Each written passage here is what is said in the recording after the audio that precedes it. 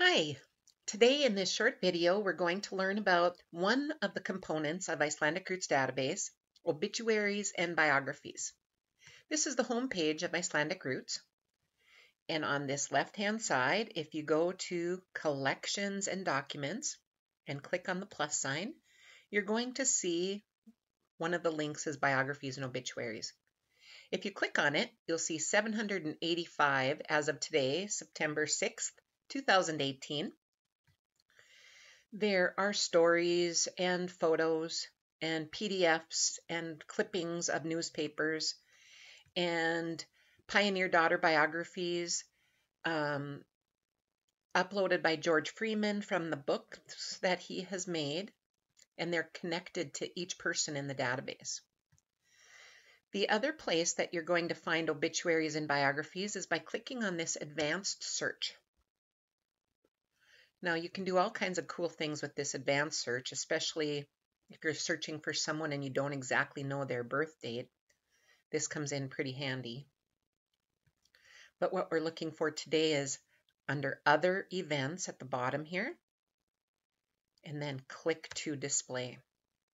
There's a lot of cool features here. You can find adopted, also known as awards, census, clergy, education, immigration, all sorts of information that is specific to events.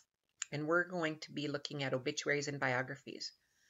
The only thing you have to change is the value where it says fact contains. Switch it to exists. Don't put anything into the boxes and click search. And you're going to see as of today we have 3,729 obituaries and biographies, and they're sorted by born date. The people on the last page are, of course, people who are born more recently and have died. If you're searching for someone at a specific date, you can go to those pages. Here's the 1900s, and you're looking for any of these people, you're going to see their obituary or biography.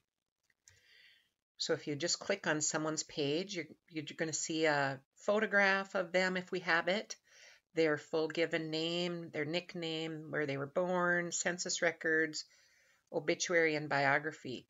If you expand it, this is the text version here. You might also see it under Notes. And then, of course, if you go to the bottom of the page, you're going to see the interactive map,